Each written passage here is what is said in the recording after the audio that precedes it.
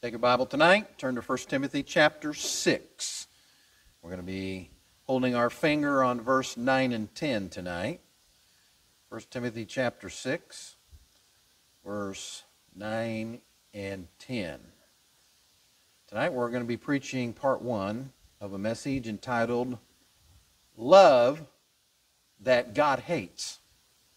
Love That God Hates. So let's pray. Father, thank you for the evening. Help us to glean some important truths tonight that will help us to be better Christians. Thank you, Lord, for your love for us, but help us to understand there are certain kinds of love that you hate. So, Lord, help us to learn what it is and not do it. We ask these things in Jesus' name. Amen. Well, in the last message, we took some time studying the issue of godliness and contentment and their importance in being a victorious, effective Christian for Jesus Christ. Now, in this message, we address the flip side and examine the consequences of carnality and covetousness.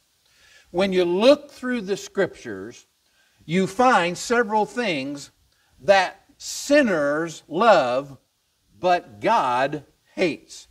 Number one, God hates man's love for darkness, sin, or wickedness. John 3:19 says, and this is the condemnation that light is come into the world, and men love darkness rather than light because their deeds were evil. Psalm 52:3 says, thou lovest evil more than good, and lying rather than to speak righteousness. So as we jump into this message tonight, may we glean the truths that are here. So let's pray. Father, I thank you for everything that you've done for us. We pray, Lord, that we would learn some important truths tonight that will help us to be better Christians. Help me, Lord, as I preach now. In Jesus' name we ask it. Amen. What else does God hate? God hates man's love for this world's sinful lifestyles, philosophies, and the destructive things that this world offers to us. 1 John 2:15 says, love not the world, neither the things that are in the world. If any man love the world, the love of the Father is not in him. When he's talking about the world, though, he's talking about the philosophy, the lifestyles of this world. God also hates men who have a love for violence. Psalm 11:5. The Lord trieth the righteous, but the wicked and him that loveth violence, his soul hateth, the Bible says. God also God hates men's love for money. Now look at 1 Timothy chapter 6, verse 9 and 10. But they that will be rich fall into temptation and a snare, and into many foolish and hurtful lusts, which drown men in destruction and perdition. For the love of money is the root of all evil, which while some coveted after, they have erred from the faith, and pierced themselves through with many sorrows. We're going to take some time and examine these last two verses and their meaning. We will explain what these verses mean and what they don't mean. We will answer some important questions in the message that pertain to us about the issue of money. What is your attitude to be about money? Is money evil? What are the consequences of being addicted and consumed in acquiring riches? Do you have a grip on your money, or does your money have a grip on you? So let's get started. Look at the fall, verse 9. But they that will be rich fall into temptation and a snare. So Paul, he does something here. He offers a warning about the woes of those who are consumed and pursue the goal at any cost to be wealthy. if you do not have wisdom in handling and acquiring your money, you will become a fool for sure and make some very destructive decisions. The security you seek will leave you insecure. The will to become rich has led to the graveyards of broken marriages and families, addictions, imprisonment, and death, to name a few. Children have been neglected because mom and dads were too concerned about becoming wealthy instead of providing a loving home and spending time with their kids. The choices made by these parents are not made out of necessity or want, but just the pursuit to be rich. The word will that's used here is from the word boulomai, which means to will deliberately, to have a purpose, to be minded, or to desire. Now, beloved, if God blesses your family financially, then praise His dear name for it. There is nothing wrong with that or working hard to take care for yourself or to take care of your family. There's nothing wrong with starting a business to care for the needs of your family. Nothing wrong with that. The getting rich at all cost mentality is what is condemned here by the Apostle Paul. If you live just to be rich, if your consuming desire, purpose, and goal in life is to hoard money, to accumulate as much of it as you can and satisfy your greed, then Houston, we have a problem. That was the idiom phrase of the 1970 Apollo 13 astronaut Jack Swigert when he radioed the NASA Mission Control Center in Houston about a serious explosion that occurred on the spaceship. Some folks know how to handle wealth without it controlling them and dominating them. Abraham and Job were two examples. Lot, Ananias, and Sapphira were examples of people who could not handle wealth. If money has a grip on you, then you are in trouble and you are heading for more trouble in your life. Understand you are heading for disappointment because money cannot satisfy you and it can't satisfy anybody else. Many times it creates more problems for you. The Romans had a proverb that said, wealth is like seawater, so far from quenching a man's thirst, it intensifies it. King Solomon was one of the wealthiest men of his day. And he said in Proverbs 15:27, he that is greedy of gain troubleth his own house. Psalm 62:10 says, if riches increase, set not your heart upon them. Luke 12:15 says, take heed and beware of covetousness. For a man's life consisteth not in the abundance of the things which he possesseth. Ecclesiastes 5:10, Solomon says, he that loveth silver shall not be satisfied with silver.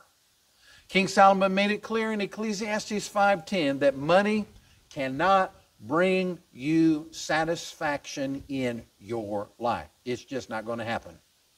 It's like the man who said, last month my aunt died and left me $25,000.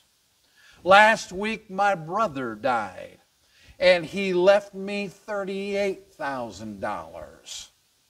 I'm so depressed. Well, his good friend said, why are you so depressed? And he said, because this week nobody died. Now that's pretty pathetic, isn't it? Greed makes you cold and insensitive. It leaves you empty, begging for more. When you think money, what you think money will do for you, in many cases, it can't. The desire for wealth is an illusion. Money will buy a bed, but it will not buy you sleep. It buys books, but not brains. It buys food, but not an appetite. It buys a house, but not a home. It buys medicine, but not health. It buys amusements, but not happiness. It can buy a passport to just about everywhere except heaven. It cannot buy you love or preserve you from sorrow or death. Security which is founded on material things is foredoomed to failure. Paul warned that if your constant, continual desire is to covet money, if that is all you think about, you are heading for a fall. That is understandable because people who covet money will do almost anything to get it. In fact, some will even rob God of his tithes and offerings. See, when the Christian, when the believer robs the Lord of what belongs to him, then there are serious repercussions that come from the Lord. Achan knew what that was all about. Notice what Malachi said about what happens when you give to the Lord as well as rob the Lord of tithes and offerings. What Malachi states is very relevant for today. Now here's what he said in Malachi 3 verse 8. Will a man rob God? Yes, he will, unfortunately. Well, he says, yet you have robbed me. But you say, well, wherein have we robbed thee? And then he says, in tithes and offerings. Then he says this. A lot of people don't catch this. You are cursed with a curse.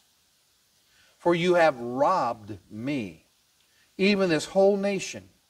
So he says, bring ye all the tithes into the storehouse, that there may be meat in my house. And prove me now herewith, saith the Lord of hosts, if I will not open you the windows of heaven and pour you out a blessing, that there shall not be room enough to receive it. Man, what a promise from God that still is in effect for today.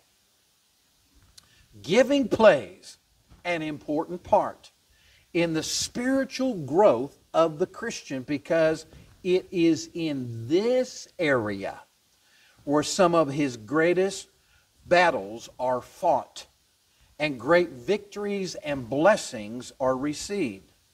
In fact, in a recent survey in Discipleship Journal, it revealed that the #1 area of the greatest spiritual challenge for Christians was the battle that they had with materialism. And this is so true. You know, I think of the story about the parents who said of their son, we were very proud of our nearly 2-year-old son who was learning to say please and thank you after he opened various gifts from friends at Christmas. We asked little Zachary, "What do you say to Diana and Alexandra?"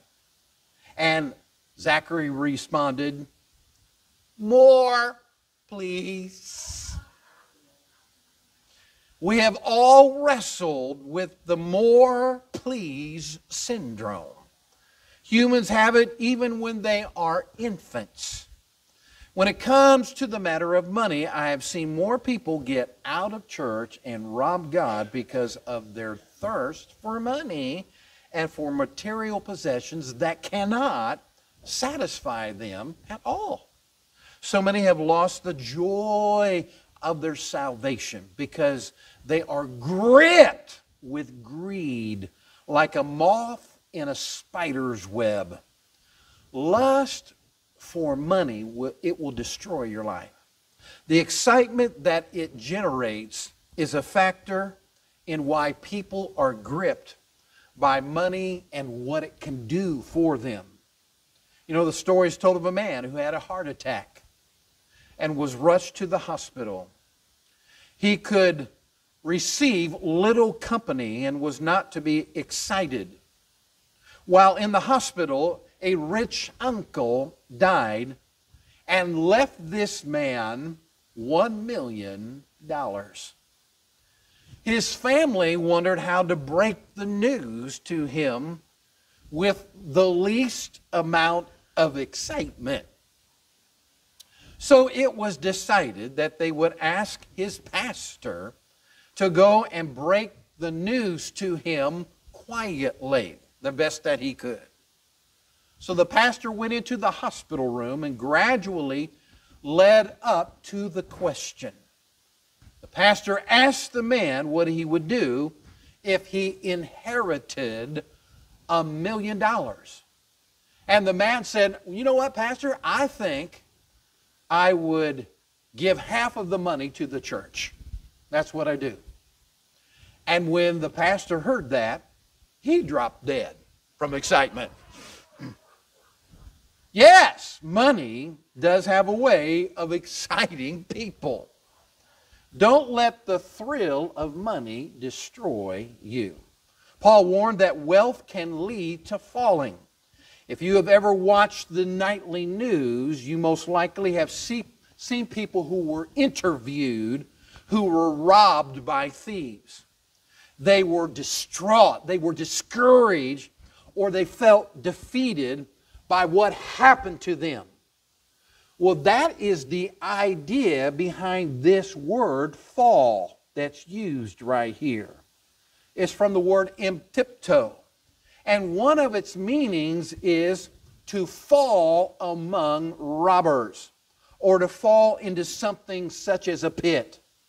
The areas where those who grasp for riches can fall, they are threefold. We're going to look at one area tonight. The first one is seduction or temptation. Look at verse 9 again. But they that will be rich fall into temptation. Those who are gripped by greed will fall into temptation, Paul says.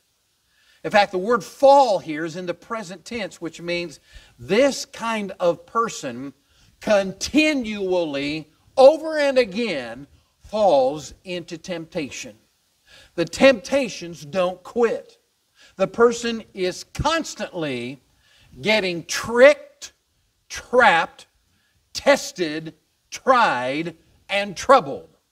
In fact, the word temptation here is from the word perismos. And in classical Greek, it referred to a medical test that would prove either health or disease. This word refers to a test or a trial that either proves the goodness of a person or it's an enticement or solicitation to fail and fall into sin. Beloved, we are tested to see if we are sincere and whether we really are who we profess to be. That's why God allows tests in our life. How many of you within the last year have gone through some tests? Would you raise your hand? God allows those in our life for a reason. You know, Thomas Watson, the great preacher, said, "The devil tempts that he may deceive, but God suffers or allows us to be tempted to try us." Temptation is a trial for us. It's a trial of our sincerity if we back up what we say we believe. When a person is gripped by greed for wealth, then he or she experiences the grief of greed. That person invites trials into his or her life.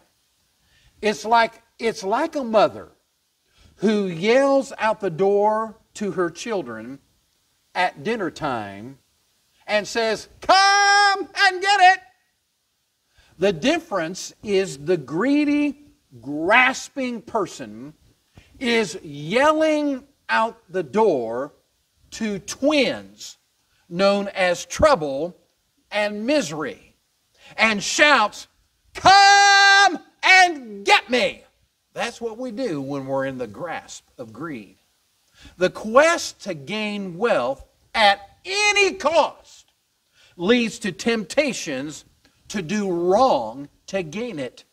And temptations, once you get it, the conscience of the person is bound by chains, gagged and locked into the dark closet of the mind. The conscience is stifled, it's suppressed, it's smothered, and it's suffocated. Common sense and wisdom are muffled because the person has become fixated and focused on himself and his riches. He has become excited, thrilled, and intoxicated by the prospects of the power, the popularity, and possessions that he can purchase by having riches.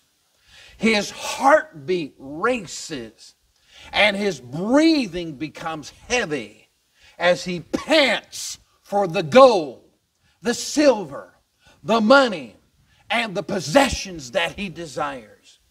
The consequences of sinful choices that are made to hoard wealth lead to future misery in his or her life. Wealth and possessions can grip a person's heart so tight that he cannot think straight at all, and he cannot discern what is important. Consider the story that is told of a successful young yuppie businessman who was out for a Saturday drive in the mountains near his very spacious house. He hit the accelerator on his convertible BMW and let the breeze blow in his hair backward. But he lost control of the car, and it rolled down a mountain, throwing himself from the car. Onlookers quickly called the police, who rushed to the scene, finding the fellow stumbling around and looking below at his wrecked car. The police reported that the man was bleeding profusely, and he was muttering, "Oh, no, no, my car is ruined." A policeman chastised the man and said, "You silly yuppie. All you care about is your car, and you don't even notice that your left arm has been severed and is missing." The yuppie mourned again. Oh no, not my Rolex too. You know, folks, that guy had a problem for sure. When people pursue riches at any cost, no matter what happens, they must answer the questions that say, what are you willing to do to get your wealth? What compromises will you make to get it? Money has a way of becoming a barrier to your Christian growth or having a relationship with Jesus Christ if you're not careful. It can cause people to do the most foolish things. For example, some time ago, CNN carried a report of a man who was rushed to the emergency room of Coveted General Hospital in western France. He was suffering from severe stomach pain. Doctors were awed when they viewed the man's x-rays. This man had an enormous opaque mass in his stomach. It weighed 12 pounds. It was as much as a bowling ball in his stomach. And it was so heavy, it forced his stomach down between his hips. That's how bad the stomach sagged. The man, who had a history of major psychiatric illness, he had swallowed 350 coins worth $650, along with assorted pieces of jewelry. So the doctors opened his stomach and removed the contents, but he died 12 days later from complications. As grotesque as that sounds, the same illness is afflicting millions of people in another sense. A craving for money can clog our souls with tragic results. It's money, it's that love of money that is the root of all evil. It's not the money, it's the love of it.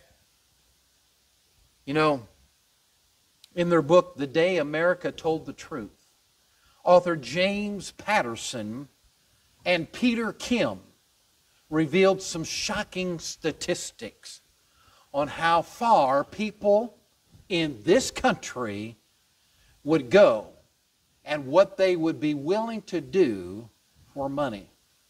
When asked what they would do for $10 million, here were the responses to the survey. 25% said they would abandon their entire family for $10 million. They would just forsake their family. 25%. 23%, they would become prostitutes for a week or more. 16% says they would give up their American citizenship for $10 million. 16% said they would leave their spouses.